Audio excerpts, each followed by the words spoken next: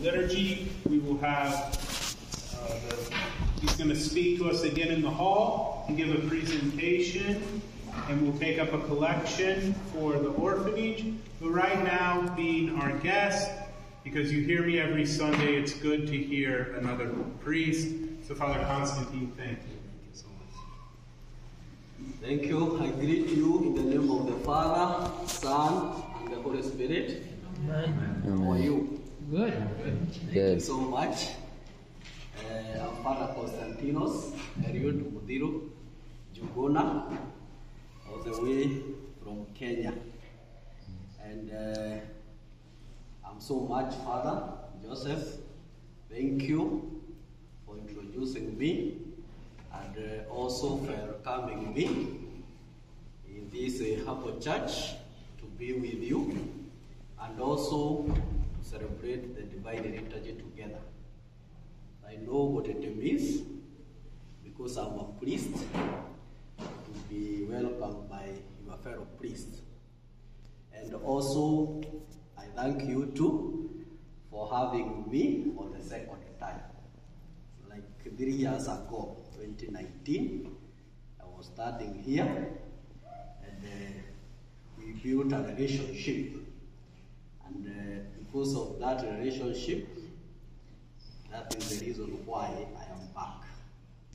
Thank you so much, and God bless you so much. And I thank God too, because of protection and care.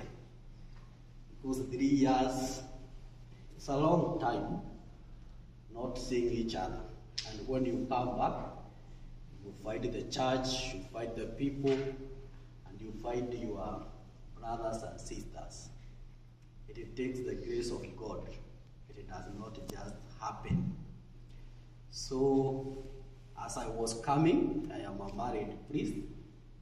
I was sent with me the greetings by the Papa Dia, Teresa, and my 2 sons. That is Modestos and Nectarius.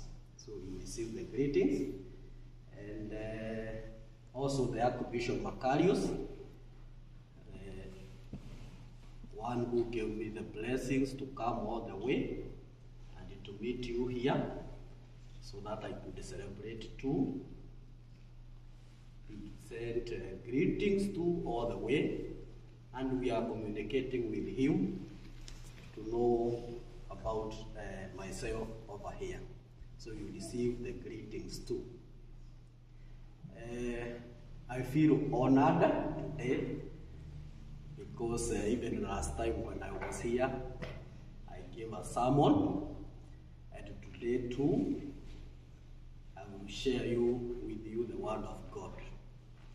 And as I was trying to meditate about the word of God today, I felt like today is the day of breaking the chains.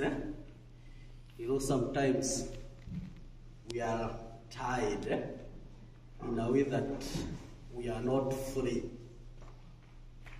And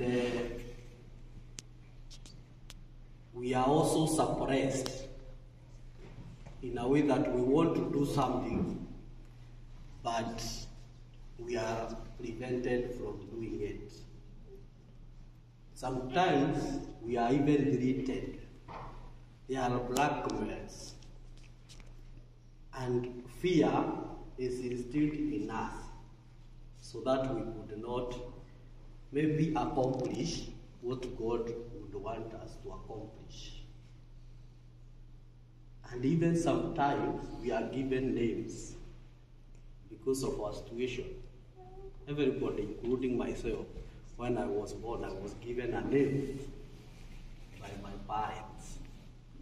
But because of the situation, maybe you find the name changed and the people labeled you according to your situation, maybe you are going through, or the circumstances. And that is why today I see it wise to say that it's a day of breaking those chains. day of another new name and forgetting the labels. Because we have seen in the gospel, wherever Jesus Christ went, he was doing good. According to the gospel that we have been listening of Saint Luke, he would change the situation. And today we see him in a certain place. And there was this man who was possessed by the evil one. And the Bible says this guy was naked. This man did not have a home. He was always in the graves. Sometimes when I imagine, especially in our area, when someone dies, according to communities there, they feel so much detached to that person, those who are not Christians. They feel like the dead is forgotten. They don't want the dead close. So I imagine this person staying in the graveyard with the dead. That sounds strange to a Kenyan man, because even when maybe they pass by the graves, they would be very fast. They feel like the dead are talking unto them. So it's something strange if you are not a Christian. And when the devil felt the presence of Jesus Christ, and Jesus Christ asking the person, "What is your name?" The devils, the demons are speaking. They are not letting this guy to say his name. But they said John, because they wanted to control, or they had taken the control of this man. So instead of saying his name, they said, "We are John." Maybe this guy would have said opposite. And they were trembling because they felt the divine power of our Lord and Savior, Jesus Christ. And we also see the obedience. The devil, the demons, they fear the presence or the divinity of our Lord and Savior. And when they were commanded, as they wished, they did not hesitate to go.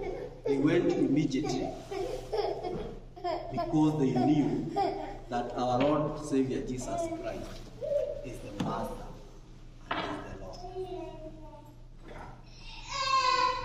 So, in our day-to-day lives, I know, as I have said, there are those things that normally tie us from going our way.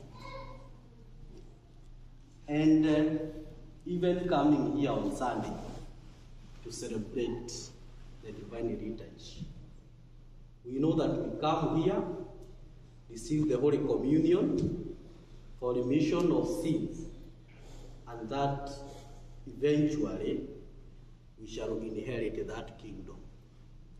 There is that spirit that tells you should not go.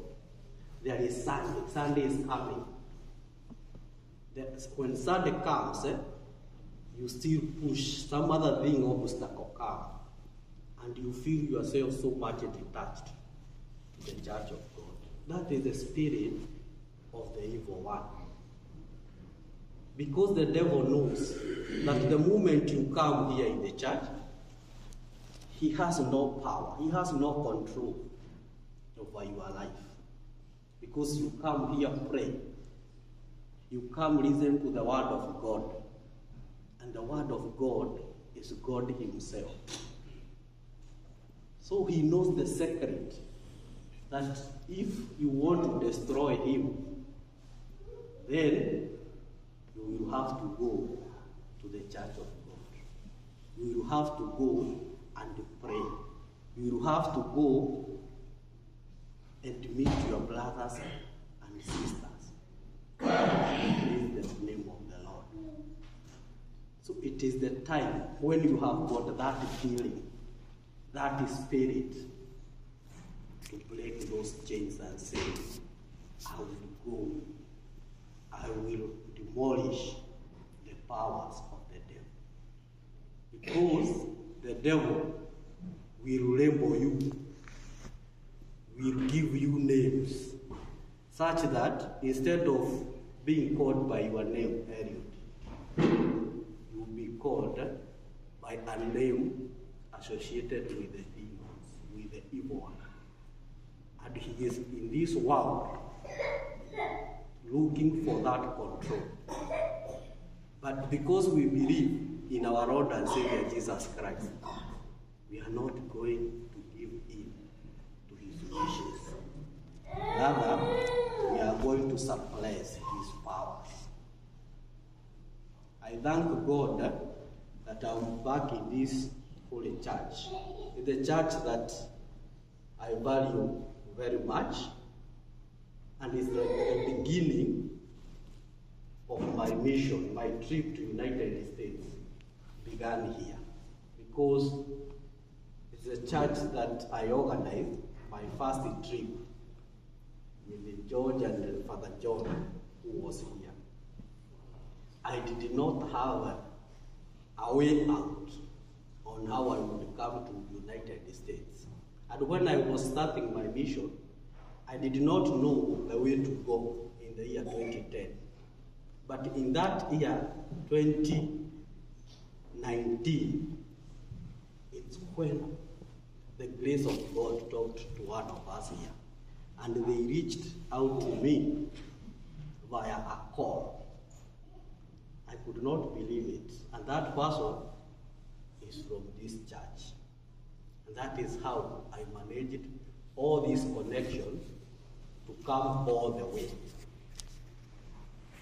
Because maybe God's time had come. We have seen in the Bible how many people had been labeled.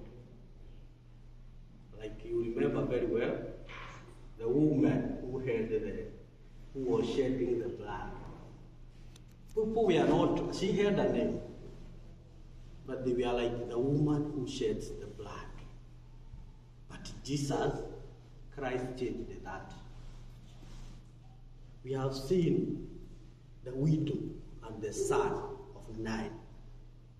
Jesus went there and raised the only son who was the benefactor of that family. So as I said before, wherever Jesus Christ went, he was doing good. So I believe and I hope today we have come a long journey, and we would want to take this opportunity to pass gratitude to you. Because where we were 10 years ago in the orphanage is not where we are today. We have made steps, forward steps, and it is because of you. That's why I say, because I got that opportunity to come here, that is when the doors started opening. Because we did, I remember I stood here, we did not have a well, we did not have water. We would go kilometers to look for water.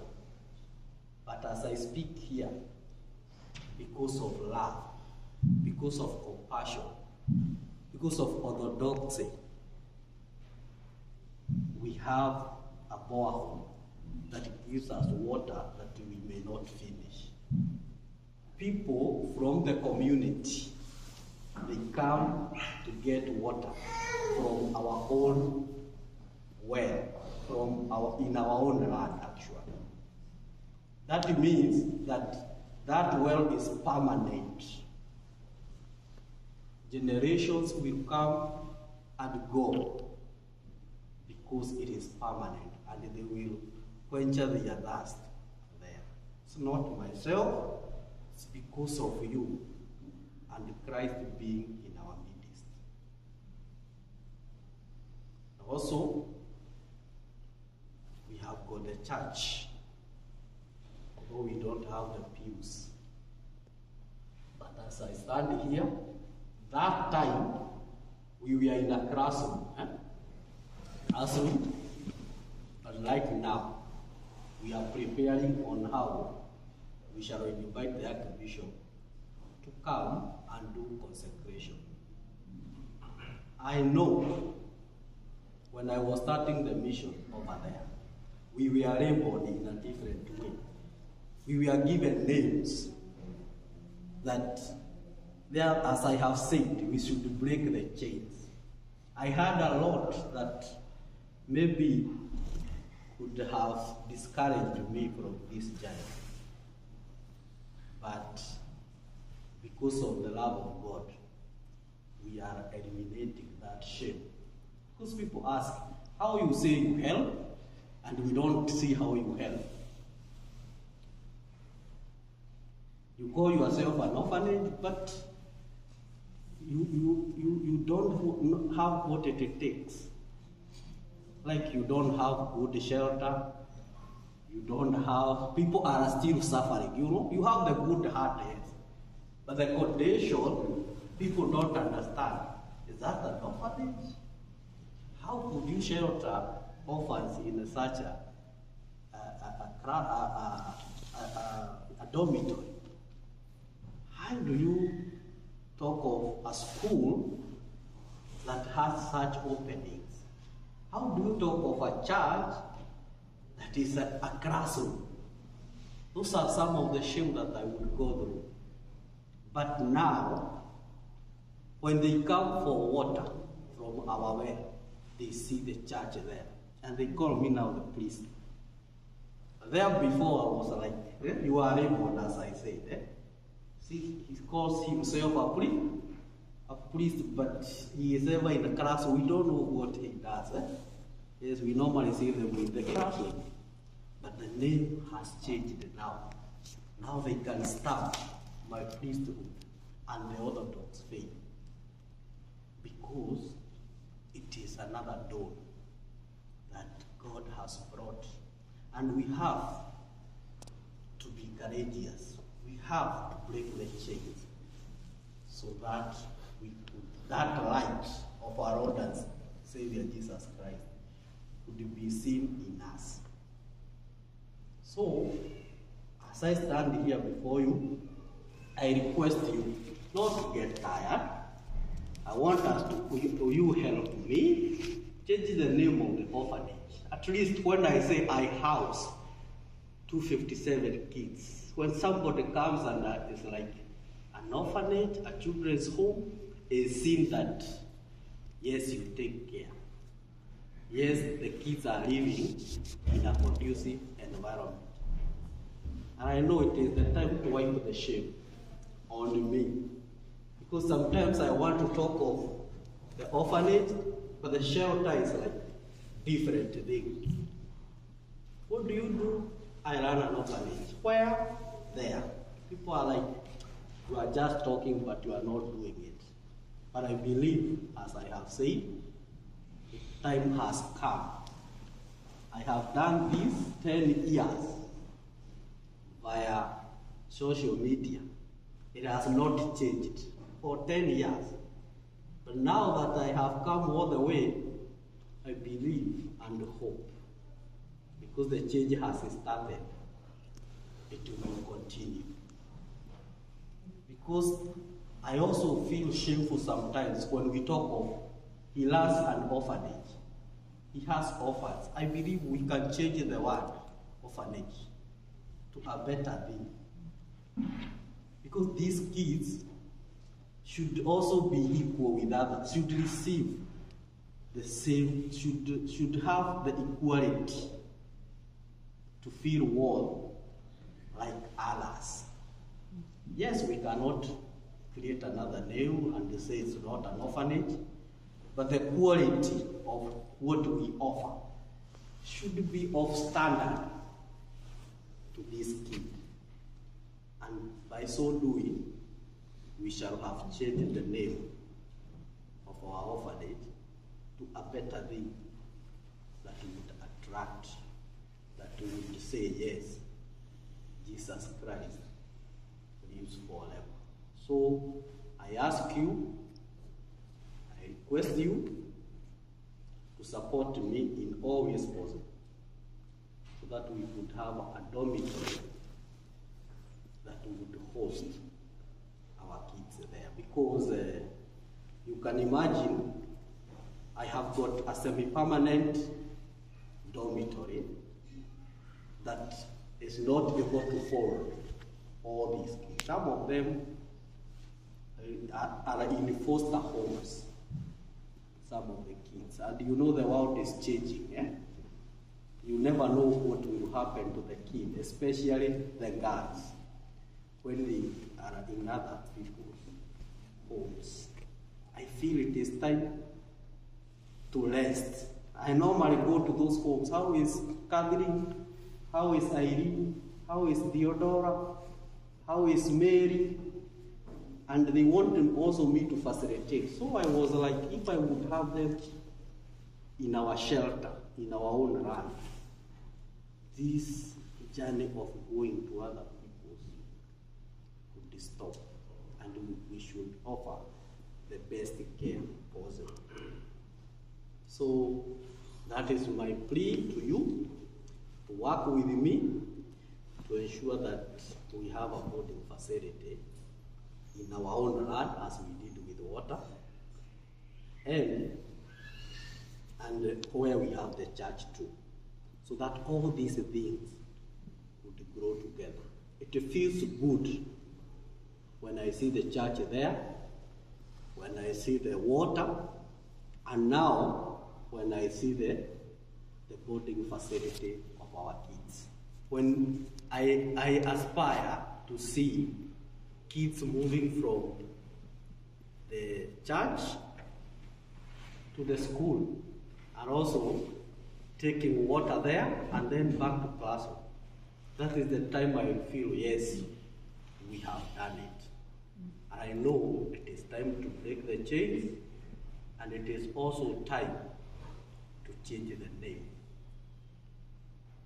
to the best. God bless you and deliver the years. In the name of the Father, Son, and